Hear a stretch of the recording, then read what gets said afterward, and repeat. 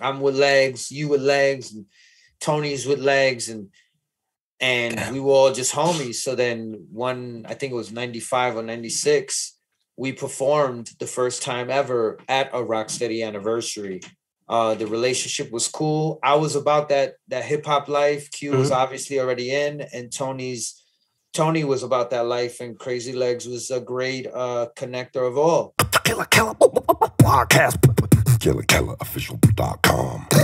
You need the KELA app. 24/7 mini documentaries, podcasts, live shows, DJ live streams, top 5, subscription packages, plus products for all your podcasts and street culture sports. Download it from the App Store for free today. Beatbox created. And we're here to talk about world music and street culture. KILLA podcast. Whenever you're ready, brother, I'm ready. Yeah, we're in there. Ladies and gentlemen, KILLA podcast, live and direct, Central London, or as central as you need to be, choose to be, or desire to be, the sport and art, street culture.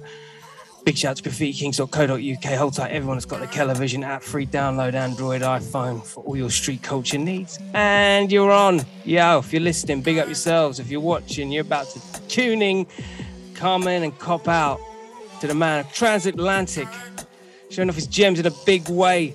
Arsonist, mighty Dstroy, inside the place. How are you, my brother? My brother, I'm great. Life is amazing, man. Everything is wonderful. It's all about that sunshine in everybody's personal minds, and we all come together and we be a wonderful community of hip hop heads. Bro, like, we're taking it right back in this one because we go back considerable amount of time ago, but the transformation that you have encountered from anyone that's stepping in, seeing Dstroy now to Dstroy, but it's like two different, it's one and the same because you're the same awesome character, but it's like a 4-wheel drive version. Do you know what I mean? He's got the road and it's fucking his. You know? Yeah. How'd you feel about that? You know what? Salute to everybody out there who comes from nothing. Salute to everybody who, if you see darkness in your moment or in your life, you're able to push the clouds away and you understand that the sun will shine. Today, I spoke to a gentleman by the name of Larry Miller. He was the head of Jordan brand for Nike. This individual was the head of a company, as you guys know, $3.5 billion in that year. I think they brought in revenue-wise. And when he was 16, he murdered somebody. He spent years of his life in prison, came out, reformed himself, and began anew. Wow. Stories like that I share with you guys only because that is a very extreme, provocative one. That is one that I took in today. And some of us may come from our versions of darkness and be able to rise like the Phoenix. I myself, a boom bap kid from Brooklyn, I seen some dark things, but the great thing and ability that I have, which I think it's a very good thing, is to try to be positive throughout the madness and, keep a smile on my face, force a smile on my face, and just kind of exude good energy, man. So I'm great. It's learned behavior, isn't it? Positive mindset. From the B-boys, from the graffiti artists to the turntablists to the MCs, man, we all, and even just the hip hop community in a whole, we all come from struggle. We all come from some wild times. And I think we're in a curve where you're going to still have some people who want to celebrate the hard times and the way that they have it. And some people like to put it front and center. Like, I did this, I did that. I think we're coming to a time where we're all kind of like, yeah, man, we did that. Now let's be dope. You've, and correct me if I'm wrong, and I'm sure I'm not, but I've always considered you, D, as quite a spiritualized person, somebody that is very self-aware anyway. I think when you're dealing on that level of creativity, which you do, because, you know, I remember seeing the Arsonist show back in the day, and it's like, if you want one of you that was breakdancing at the same time rapping, the other one was jumping on the decks, the shit was mad. You know, you've got to serve that creative process, and you've got to serve your creative output. And yeah, you've got to have a level of wisdom there that, you know, I feel like you've always had that. You've always been quite driven spiritually. Well, that's, you know, I appreciate that you said that. As far as like the aesthetic of the show, Pure Hip Hop Kids, and I cared about a performance. I care that when I go to see a live show that I'm entertained. And if I am the person doing the entertaining, I want to make sure that I do it and did it to the best of my ability. Throughout the process, I've learned a lot. You know, I admire that you say the word spirituality, but I believe in us. I believe in the humans. You know, they're all types and all forms, and we all trying to just, you know, be in our energy, be around good people, be around positive people. And when people come to us who have their challenges, we can navigate those waters, because it isn't like everybody's in a comfortable, stable space at all times. So, yeah, if it's spirituality, I mean, you know, I'm just trying to be a good spirit. Dude, you just blow my mind, because I've never heard it retract. And that's the b-boy in you, essentially, because it's a people's thing. I've never heard. It's really, without going down this kind of morbid track, because I'm very much all about this conversation right now. But it's interesting that people can often deflect from the responsibility of being a human and supporting their humans, and replace that with spirit, feeling that self-fulfillment of being spiritualized. Yeah. You know, I'm here, I'm present. If I was nearby you, I would, you know, give you a pound and say what's up. But right now, what we could exchange is energies and smiles, you know, and that's a beautiful thing. And that's the gift that we as humans have, to inspire each other. Because whoever is listening to this or watching this right now, I implore you, or I dare you, to smile at a stranger. You don't have to say anything. Just walk by, smile, and keep it moving. That's energy right there. Yeah. And it makes you feel good as well as them feel good. Absolutely. I think that's part of the ethos of the new show. I don't know, especially with podcasts as well, Instagram Live and the such, you really have the opportunity to connect. And Dstroy shines when it comes to this shit. Like, it feels like it's more than just a show of people being able to show their gems off. It's more of a coming together. It's a mindset. You know, brother, I got to tell you, man, I've been fortunate to not only be a hip hop artist, but I've been fortunate to do, you know, radio, TV, NBA, basketball, NFL, football, and these big brands. So let's get real with you. So, you know, we got the boom bap kids, we bum ass kids, right? We was figuring it out. We loved the culture. We cared about it. And then what I learned is that there was these corporations that were dictating the way our culture was going to be conveyed to the masses. Some people said, fuck them, fucking sellouts and all that stuff and all that. And I played a part in that at times. And then I realized that the wave was changing, where a lot of us were becoming included in those conversations. You know, you had Sprite that would have Nas and Common, and then you had sneakers that were done by artists, and you had all these. And I was like, wait, hold on. It's no longer like a wall. There's an open communication between generations, between genres.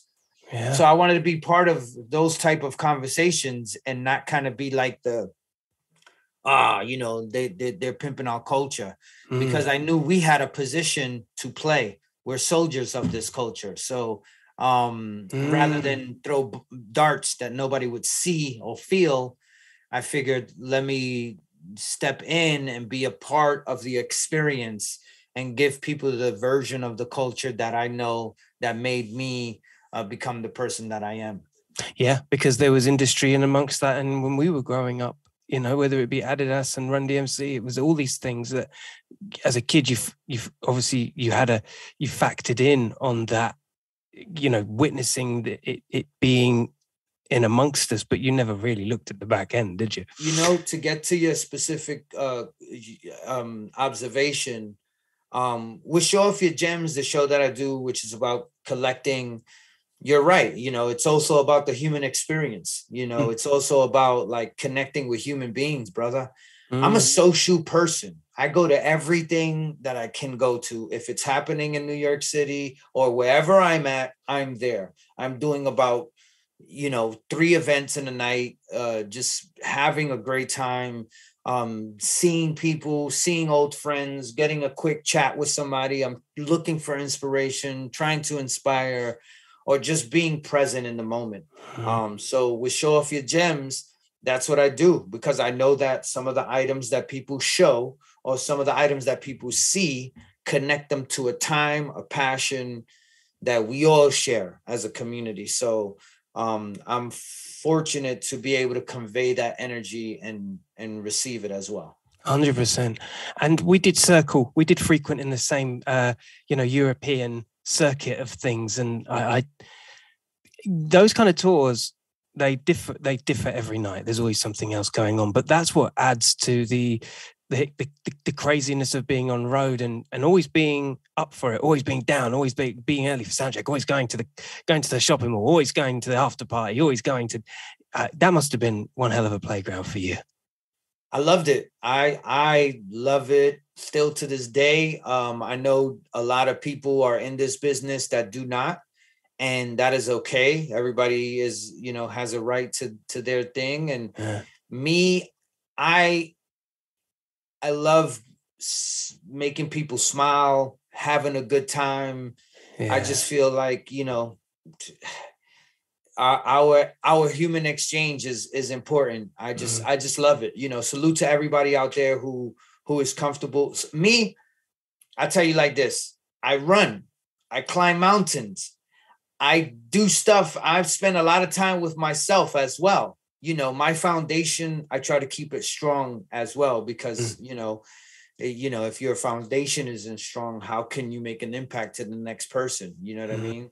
So I just stay active, brother. I just stay active. I choose what information I take in, what type of movies I watch, what type of music I listen to, what type of conversations I'm having or going to have. And even when I have a conversation with somebody who is super negative, I navigate it, because my goal is to try to bring some sunshine into their life, man. And there's no bullshit in that. Yeah, no, I really, really value that, brother. Curiously, what was your first hip hop discipline? Were you always MCing, or were you a b-boy or a graph writer? I was a dancer, you know, b-boy. Really a dancer. Just, you know, I was kind of the entertainment for my family. The door in my house was never closed, so we had an open door policy. So I entertained all the drunk people my parents would have come. And then I started DJing because my brother had records and we had turntables. So I was doing that. I DJ'd my middle school prom. I DJ'd my middle school, my junior high school teacher's Christmas party. Nice. So I was doing that. And then I was doing graffiti and I got arrested for it. And when I got arrested for it, I was also dabbling and being in writing rhymes. And I was like, wait, I can't get arrested for that one. So I think that's the one I'm gonna do, man. Yeah, man. So I met Tony Touch, DJ Tony Touch, and I was about 14, 15, something like that. And the ride all started for me, man. Wow. What would it have been like meeting Tony Touch for the first time that age? That must have been absolutely mind. Well, you got to understand, he's not Tony Touch at the time. Oh, yeah. Facts. That's true. He's just working at a store. I'm just a regular dude who loves going to the store. And he's scratching up and I'm just looking. I'm the only one who cares. The owners of the store, nobody cared. And He's like, yo, what do you do? I said, I rap. And he's like, what's your rap name? I said, I don't have one. And what's your rhymes? I said, I don't have them. And he was like, tomorrow, come with your rhymes and a rap name. And I was like, oh man, okay, cool. So I was thinking of Kid and Play, Nice and Smooth. I liked how it worked with each other, those names. Yeah, phonetically. And I thought of Touch and Destroy. So I was like, oh, there it is, you know, Touch and Destroy. So I came the next day. My name is Dstroy. I came with my rhymes, and that was it. Yeah, well, that's way ahead of its time. Like, as a youngster, to come with those kind of right, it needs to phonetically sound right when you say it, when you write it on paper. That is cold. That's cold. Yeah, so it was a lot of fun, man. I was able to travel, do a lot of things with him. I was still in high school, but able to travel. And I was lucky. My parents were, my parents were dreamers as well. You know what I mean? Mm-hmm. My father was a police officer, and my mother ran a casino in the house when my father was at work. So, wow. And then Friday and Saturdays, they just drank and played music, as my father played every instrument and my mother sang. So it was a crazy mix of madness in my house. Wow. What a hodgepodge of, what a bunch of influence. Yeah. Are they both still alive now? Yeah. They both still with us. They both in love. They still making sex. Yes. Yeah. You know, you heard still, it here first. They're still there. Yeah. Yeah, they're still having unprotected sex. Yeah. Mom, Dad. No, that's a podcast exclusive right there, ladies and gentlemen. Close the door, I'm blowing your mother's back out. Oh my God. What's the affiliation? It might be off topic slightly. I'm moving on. What's the affiliation with Rocksteady with the Arsonist? There is one, isn't there? So the way it started is with Tony Touch. So Tony Touch was trying to get his name out there, and he had a car, and Crazy Legs was in the Bronx. And if Crazy Legs was doing something, Tony wanted to be a part of it. I was under Tony's wing, so I'd be everywhere Tony would go. And then we went to Rocksteady anniversary. I think it was the 16th anniversary or the 18th. I forgot. However, this one was when it was still at Rocksteady Park in the 90s. And what happens is, you know, the relationship grows. And when I'm rolling with Tony Touch and Crazy Legs is like, yo, let's go to this karate school where I meet Q Unique in a cypher. I don't remember meeting Q, but he remembers me. Wow. And I remember that day. So the relationship was that Q Unique was also Crazy Legs' friend. So it was like a whole, like, I'm with Legs, you with Legs, and Tony's with Legs, and we were all just homies. So then I think it was 95 or 96, we performed the first time ever at a Rocksteady anniversary. The relationship was cool. I was about that hip hop life. Q was obviously already in, and Tony was about that life, and Crazy Legs was a great connector of all. Yeah. So we were also making a name for ourselves. You know, it wasn't like we was just doing nothing. We was out. Me personally, I was out there battling as an MC. I was in the Village in New York City, ready to go against anybody. I would go to every event and go inside and battle inside. And if you want more and you got friends, let's go outside. So the reputation was happening. And then, you know, Legs found it to make sense to put us down. I personally never wanted to be in Rocksteady. You heard that here, fam. Why is that? I'll tell you why. And it's a pretty rebellious story. Hold on. It's about to get spicy. So I was a knucklehead, you know, like a lot of us. And Tony Touch knew that I was messing up in school because I was always on tour, bro. We was always on the road at clubs. So he was like, yo, bro, if you don't pass and get out of school, I'm not going to let you get down with Rocksteady crew. And then Crazy Legs, you know, so what they were doing were being big brothers to me. Yeah, they're mentoring, yeah. Right. But the problem is when you deal with a kid like me, I'm rebellious. So if you told me to do something, obviously I'm not going to do it. If you tell me not to do something, I'm going to do it. So when they dangled that in front of me, like, yo, if you graduate school, we'll put you in Rocksteady crew. I'm like, I don't care about no Rocksteady crew. Yeah, you know totally. what I mean? Because I was an animal, bro. I was a freaking animal, and I love it. I was just with Crazy Legs on Saturday, and those are my brothers. I love the whole ride. Yeah, man. Well, from one Rocksteady member to another, and for a lot of people, the journey that you went through at the same time as the Rocksteady emergence and Tony Touch, and the events that used to go on in New York. I mean, that's something that actually correlates really well with my timeline. Of course, being the authentic one of yours, but more so that as I was coming up, I was seeing Arsonists very much as an alternative battle crew compared to everyone else that was parlaying at the time. The raucous era and that sort of thing. You guys just came with a whole different ethos. You know what I mean? Yeah, we did, and I want to attest that a lot to our upbringing. This is man, I love the time. I wish I could peg it specifically, but I was in that place in my life, in my time. I had just finished I was always ciphering, but I was just getting out of a relationship. I was still a teenager. So I just dived into hip hop as an MC. So when it became to performing, writing, battling, music, anything, I was aggressive with it. I put all, I put my 10,000 hours in early because can I just break you there for a second? Did she break up with you? Did I?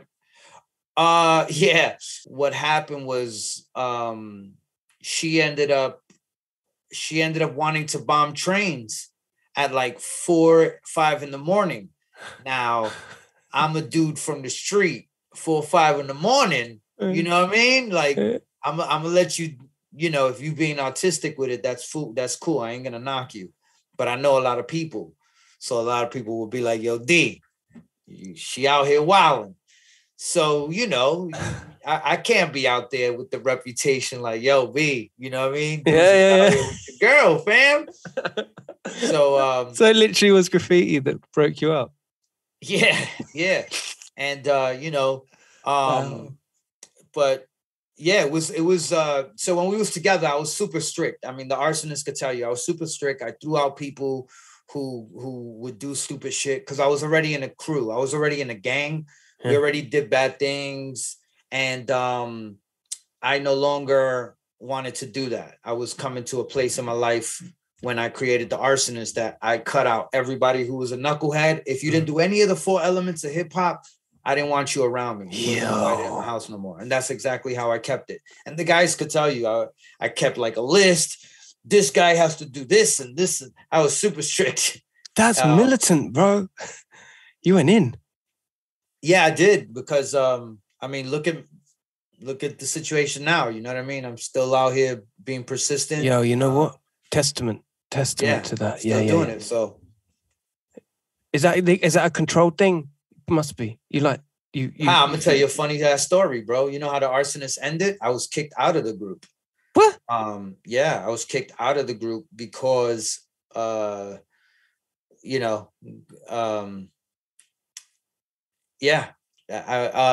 we're on tour. We're at an in-store in Vancouver. We're going to start signing some autographs. One member gets into a fist fight with the other member. And I didn't like that. I don't think it was appropriate to physically, get into a physical altercation in front of fans. It's a lot. Know what I mean? Yeah. So we all agreed, send one of the guys home from the tour, continue the tour. Halfway through that tour, I knew that the guy that I sent home was one that I was creatively very connected to. Like I liked what he brought. If anything, I liked him the most as a peer lyrically and what he brought to the table. Right. So I started like having some thought process, like, listen, I already have these songs with Tony Touch that I never released.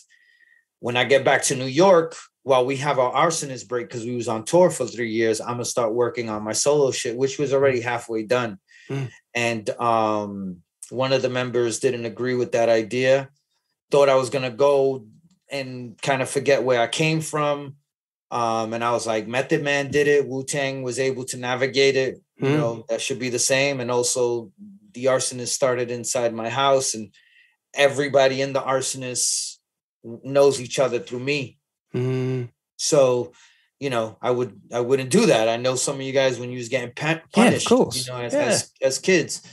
Cool. So we can continue it on with the tour. And then when I went to the studio, book time for all of us to sit down and start focusing on my solo stuff.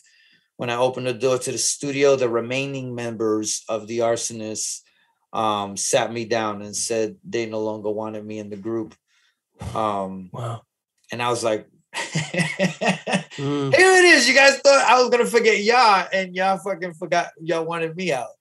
So you know, it was tricky. I mean, you know, the guy who, I'll use the word manipulation, the guy who did a lot of that regrets it. I don't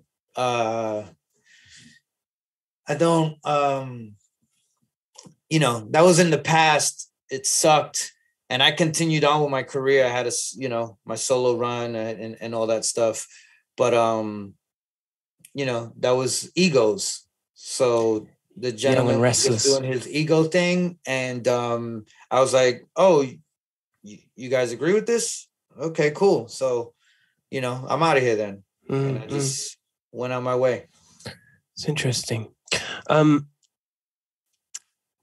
Relatably, very much like, I guess, the first time you when you broke up with your girl and then you went for this, I'm going full attack on this MC thing. I kind of work in the same way, because similarly to you, I broke up with my back then girlfriend, and all of a sudden I realized how aggressive I was towards that emotion. And I went straight in hammer and tongs, more or less for an audience of one, just absolutely burning the world, you know, just going for it. And there's something to be said about that level of grief, and how you can regurgitate it, reapply it into a thing, and then turn it into a positive. It's almost like an extra fuel to your engine. And I'm guessing maybe that would be the case when you walked away from something like you said, after 3 years, you'd been so hell-bent on. Yeah, you know what? Looking back at it, it was crazy. It was crazy that I so comfortably walked away from it. If anything that I gather from this is that they said that, and I just freely said, okay, cool, I'm out. At any, like, in real thinking, I was like, wait, this is mine. I created this. You know, I know your mother. I know your mother. They don't know your mother. I know your last name. They don't know you. You know what I mean? Like, I knew what schools everybody went to, because that's where I was also, I also played sports in my neighborhood, you know what I mean? And in kind of Brooklyn. So I knew a lot of people, you know? So I'd be everywhere, bro. So I'd be like, oh, you do this, come to my house. You're going to be my crew. That's how Q happened, you know? Yeah. You know, so that's just how it was. And it was, I just also felt that nothing could stop me. Like, okay, cool. This is what y'all doing. Cool. And I'll be honest, I was signed, we were signed to a record label, and they didn't like that the people at the record label was taking me out.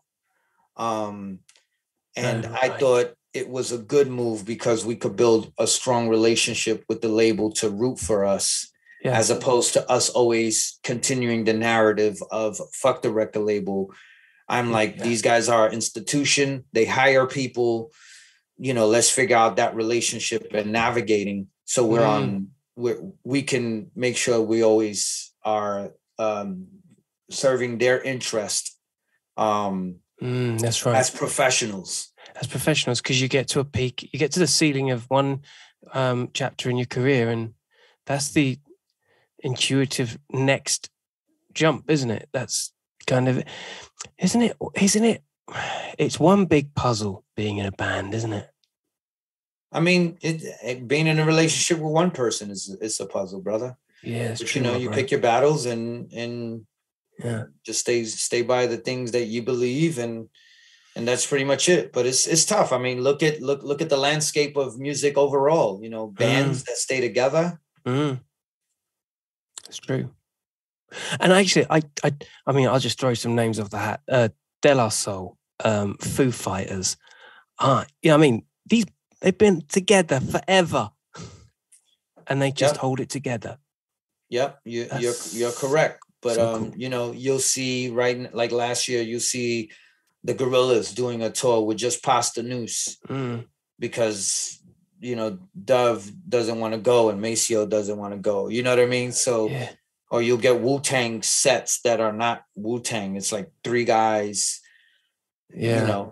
It's really tricky navigating, times and all that stuff, but it's all good. Like, I found a nice little space for myself, something that I stood happy with, and I could be my pure fun-loving self. You know what I mean?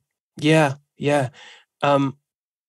And it is about fun, loving, curiosity, wanting to go out to dinner with anybody that is associated with something that you're holding dear. And I'm sensing this with you now, especially on your socials. There is and you mentioned earlier that this has just been you forever. This has just been you forever, always going out and doing stuff. But man, doesn't it come to true fruition when you've actually committed to a project and you're there and you're saying, nah, it's the synergy on this action, and I don't have to be answerable to anybody else. This is just me, and it's so empowering, isn't it? You know what, man? One thing I learned from playing team sports is camaraderie. It's looking at the next person and saying, "We did this." That's something I loved. That's why when I did the Arsonists, it was a team, and then I started realizing not everybody was as committed and passionate to push it forward. And that's okay. And that's all right. So now I find my teams as me, my own entity, Dstroy, is me connecting with other individuals who have, movements. So like when I mess with, like, I know it sounds crazy, but when I in the States, I mess with Battle of the Year, which takes place out there. Yeah. Now I look at it as an organization. I look at it as a committee of human beings who want to make something happen for people, servicing culture. Yeah. So now I want to be part of that. 100%. And those type of things. So like if you have a radio show and I see it services people on the station, I want to be a part of that if it's working. If you have, I just want to be part of things because I know that if I keep going on the kind of the lower crust of what it is, I'm not going to find people who are as passionate as myself. And that's the really tricky thing of navigating in this business. 100%. It's good to have a push and a pull, but it's important to have a reason why, isn't it? Why am I doing this? And the act of giving, I don't know, you are a shop front and you are serving. That sounds quite strategic. It's not. It's. I think when we're in a hip hop culture, it's you have to be a part of it. You have to be. You're contributing, aren't you? All the time. You know what you have to be? You have to be less generic. Yeah. And take a risk. The reason why all of this shit evolves is because people are willing to take a risk and they're not being generic. You're going to have some people who are just following along the lines and being who they are and being successful at it. And that's okay. But pushing culture forward is a cool thing. It's a great thing. Cool as fuck. That's how I feel. It makes me really happy you say that. I'm sitting here. Like, if you're listening, ladies and gentlemen, big up yourselves. But if you're watching, and you can always go and watch on the television channel, we are currently talking, and behind him is Dstroy's major set. Set that is through individuality and uniqueness. He is becoming iconic. This I mean, like. Okay, I'm going to try and help do the narration as you're pulling things up. But can you just give... First of all, I want to know, what we're seeing here within the square is clearly... It's either a one-stop shop of everything that you could ever in total, or there is a lot more stuff going behind the camera. There are a lot of cupboards and stuff and whatnot. Talk to me about that. Talk to me about the space.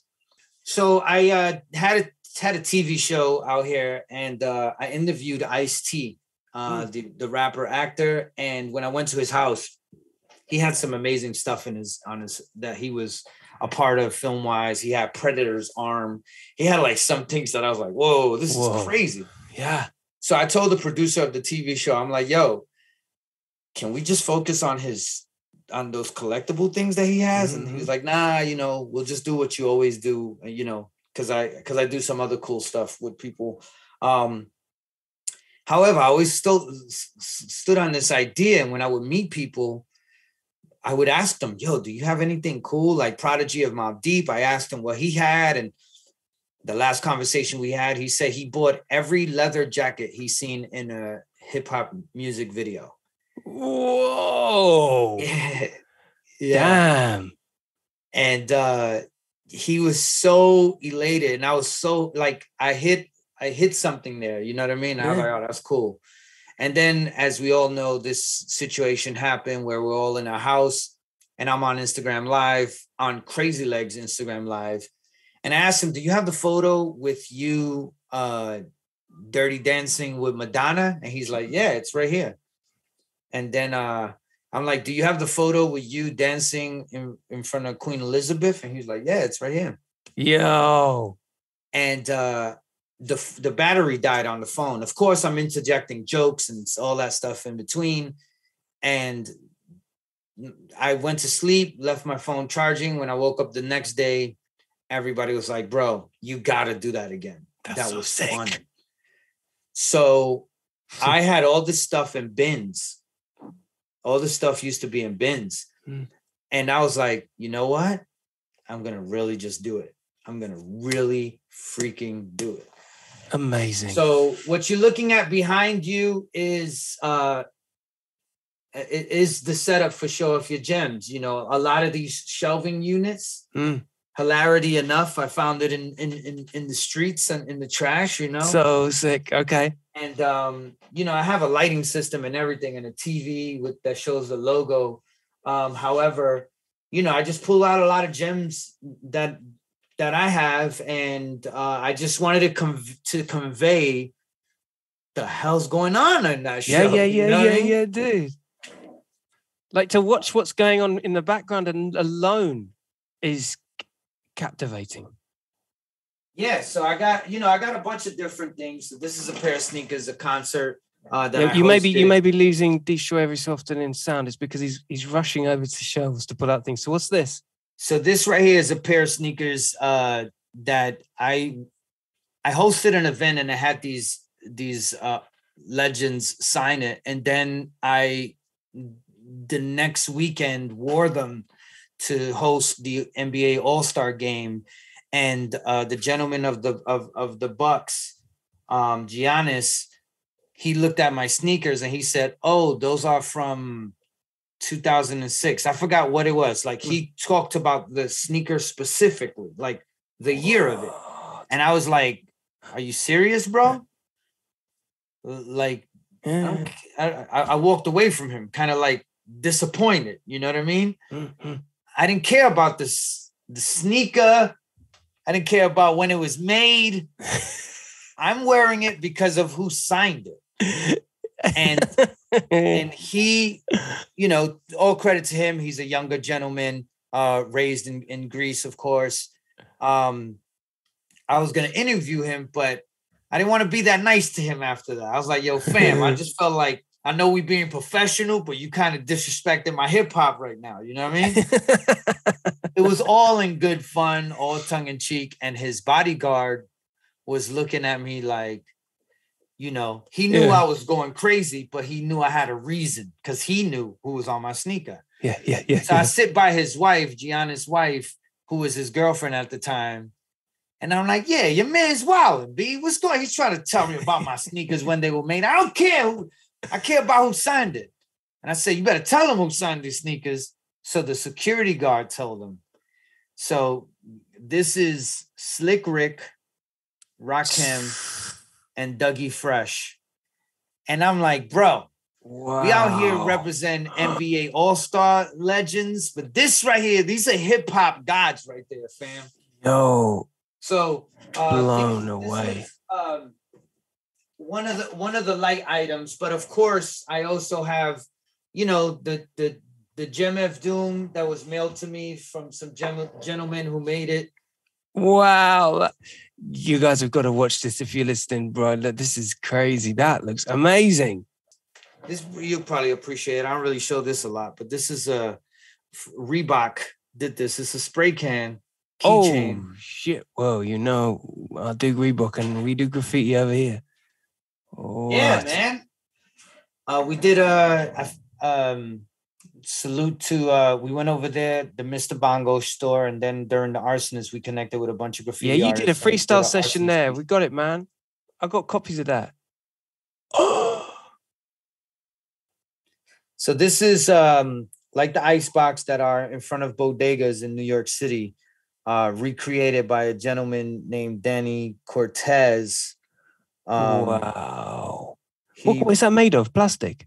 Nah, he made it out of like wood, and he put yo, it looks like a real New York City freaking bodega ice thing. It looks treated. Looks like it's been, you know what I mean? It's been, what's the word? Distressed. Yeah, absolutely. Gold. Yo, that's crazy. Yeah, so I got a lot of stuff. This is a fun one that was made from the P Rock and CL Smooth album cover. They put the car in there. So the car, so it's like a Matchbox car of the P Rock and CL Smooth. That is, I'll be throwing up covers on that. That's so sick. And then a gentleman put this one together with all my records. What is that? It's like a little crate. Yeah. It's like a little toy. And it's got your records in the crate. It's like a... Yeah. So what he's got there is like a Star Wars-esque style box packaging, and in the plastic outer cover, inside you see the record box. And it's like a toy record box made of plastic, and it's got your records in the box. Correct. Cold. And then, you know, we go to the classic Transformer toys. This is a Christmas Optimus Prime. Ooh. You know? Yeah. And then, you know, we got the hip hop stuff. I just got a bunch of stuff. This is all, and then fans hooked up a pair. Oh, sick. So these are built sneakers. Somebody's custom for you. Yeah. Shell toes. Dstroy, they call me Zokes. Nice. Out in Phoenix, Arizona. Salute Trill. Big up that, man. That's sick. Yo, that's some heavy wild style on the side of those shell toes. So it's blacked out shell toes with the red wild style on it. That's cold. Yo, do you collect Ren and Stimpy? Yeah. I love Ren and Stimpy, man. It's so funny. I'm editing. I got a Ren and Stimpy drop for my radio show. Stop it. I just did a Beavis and Butthead one. You know, I'd be a happy man in my career if I had Ren and Stimpy. Give me a holler. Oh.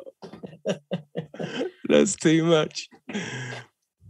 Yeah, I got a lot of cool shit, man. It keeps going over here, man. I love it. Yeah. I don't know. I would guess you're into all sorts of music, but Lemmy from Motorhead had a house that was crazy. He had like the biggest like German knife collection, and then like mad like memorabilia from the First, Second World War in Vietnam. Yeah, that's nuts. Yeah, they have a special Funko set for Motorhead, a couple of pieces, especially from Super 7, this company. You know, So it's really good. I'm really happy people are out there. So what I realized too is this is another way we could support the artists that we love, and That's also they live beyond their music. So this is one that we made. This is Big L. Oh, so these are okay. What are those toys? What are those toys called? These are Funkos. Funkos is the name of the brand, but this is a custom made one. So this is an actual Funko. This is an actual Funko of Selena, the singer. Yep. And then this is the one that we had made. That's amazing. So I only made 50 of these, and bigger Funko. Look, those things, like you say, they're a commodity in themselves. There's like. So let me ask you a question, right? Talk to me. Have you ever seen this? What's that? What is that? Is that laminate? It's a sticker cards. Yeah. What's that? Rebel BC1 Renegade Rockers. No, I have not seen that. What the doggins? Mad. I don't dare open it. No, don't open that. Yo, that was just that. Wow,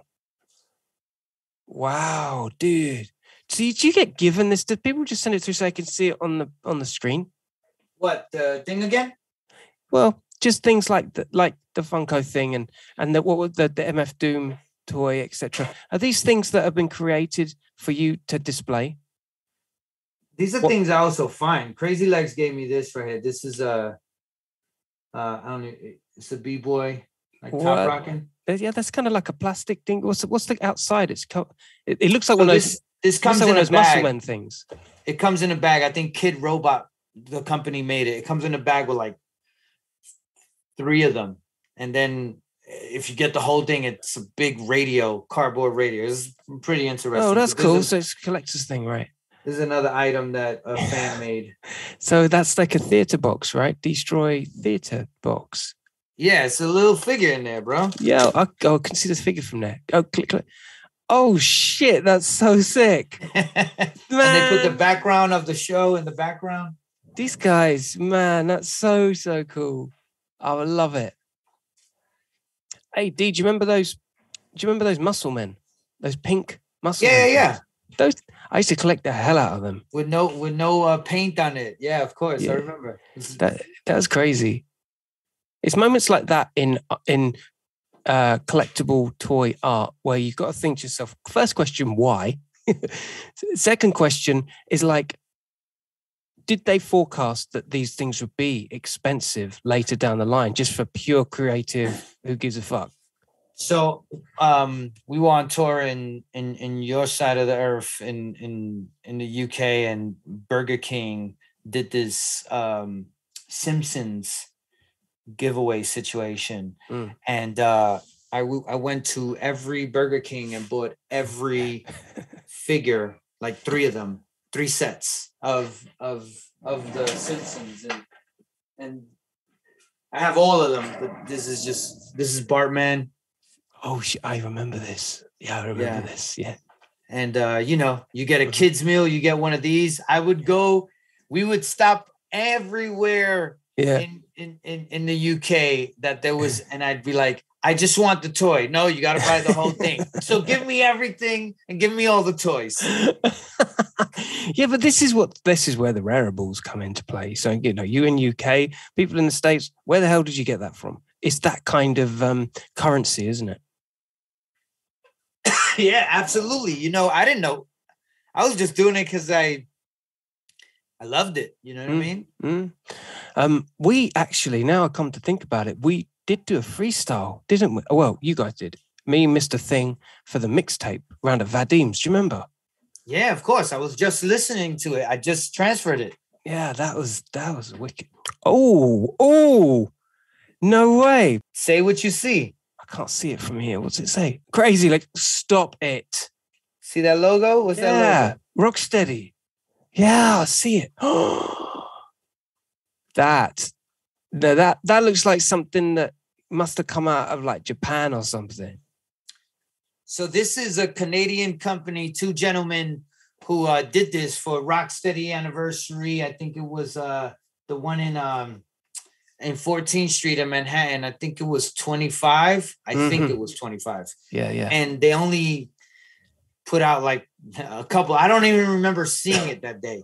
But I remember when I looked into this, that it was announced that day. And the only person I ever seen with it was Q Unique. And then when I started doing Showoff Your Gems, a couple lightly people would come on the show with it. So I did some investigating, and it was two gentlemen who connected, and they did a bunch of different B-boys. And one of them is Crazy Legs. Crazy. Yeah, I'm reading to try to see if there's anybody who was real. You know what I mean? Yeah. But no, these are all like fictional characters other than Crazy Legs. Wow. This is, I mean, does it ever get too much for you, D? Do you ever sit there sometimes and think to yourself, what have I done? What have I done? I've created a monster. Do you ever think that? So the thing is that what I love is that people will do things and then they'll tell me about it or you know, open my eyes to something. And you gotta appreciate it. Like, 100. You know, like, let's say when you was a little kid, of course we got whatever we got as little kids. Yeah. Right. But what if when you had a baby or whatever, you could buy them a Run DMC Lil People's toy? I can't believe I'm even looking at this. So if you, again, listening to this, D's just holding up a casual, like, 3-piece set, Run DMC, boxed, of them on stage, what, you know, toys. And, yo, the boxing alone looks cold. It's just, I would imagine as Run DMC, they would never thought it would have gone this far. Like, that is something else. I just had a conversation with Run and, with DMC, and he's doing a kid's book. Yeah, big up on the book, I asked him, would you imagine you'd be doing any of this? And if anybody knows his specific story, he's a gentleman who had serious bouts with alcoholism. Mm-hmm. So the fact that he's even here to celebrate it is a wonderful thing. So 100%. To your question, as far as does it become overwhelming or anything like that? If I could be honest, this part is the fun part. The tough part is fast forwarding into 2020 now, where I am able to do a series about it. And I get a lot of people love the show, and that's beautiful and that's great.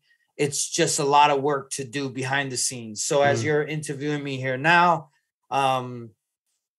I generated so much content, had over 300 episodes with hip hop legends, gods, who show things like the movie script for Crush Groove, for Beat Street.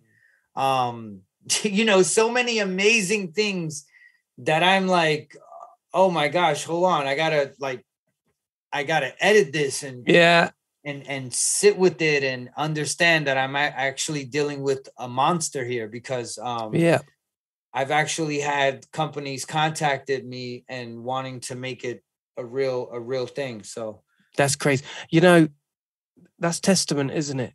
When you do something so, I mean, it sounds so industrious, and you're clearly like, you're far beyond driven. You make it look easy, but that's part of the trick, isn't it? Because I find it like the back end is like a nightmare, but as long as you're in the face and you're just getting on with it, that's your show face. That's what we're doing, and that's the passion, isn't it? And I can imagine, absolutely. I can imagine that's pretty hard for you. You know, in a real, it's a relationship that you have. What say that again? Articulate that one again. Well, the work itself isn't work; it's fun, but there is an endurance to it, and that's it's like a relationship, isn't it? It's a relationship in itself. Oh yeah, so yes, of course. So to let people understand, of course, you know, what you put out there is the front. You know, this is a business. I am a person who needs to convey, you know, good things so that our culture is put in a wonderful 100%. light. It's important to me. I could come on here and you know, be crazy and foul language and all that stuff and all. But me, I wanted to gravitate to people. I want to understand. I want parents who are hip hop heads to have kids who are hip hop heads to enjoy stuff that are hip hop and not complain that the younger generation is doing this or the old heads are doing that. I want to try to find a happy medium because we could enjoy things like football, like you guys, what we call soccer. That's generational. You know what I mean? It'll always be pure. It's always the beautiful game, no matter what generation touches it. And true. It's about, passing that down to another person or just letting them allow to appreciate it in their way and not kind of be purist or anything. Like kind of just be like, okay, cool. Let's all have a conversation. Let's all embrace everybody. And I think that's what I'm doing. That's the coolest thing, bro. I love that. I love that mentality because I think rock and roll and heavy metal, those kind of genres suffer at the fate of old heads, like not letting young bands through, and bands as a whole, anything over 3 pieces, they're gonna have a hard time even sustaining without a backline or some sort of label support or stuff. They're not helping the situation when hip hop is still revered, even by the mumble rap community. They still gravitate to Wu-Tang. It's still really important, some important foundations, and we don't need that old head mentality, do we? Because when you do that, you automatically alienate a community. Yeah.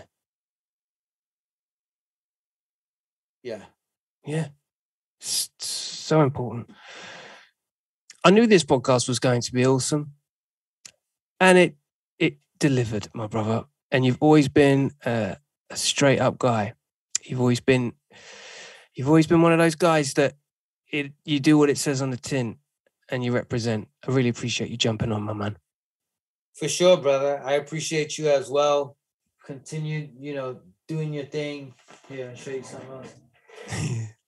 This is just a little 45. Oh shit! It's good. What?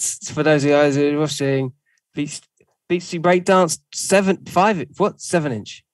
Yeah, Sugar Hill. This is the original, pretty classic. Whoa, man, that. Yo, have you got this whole area insured?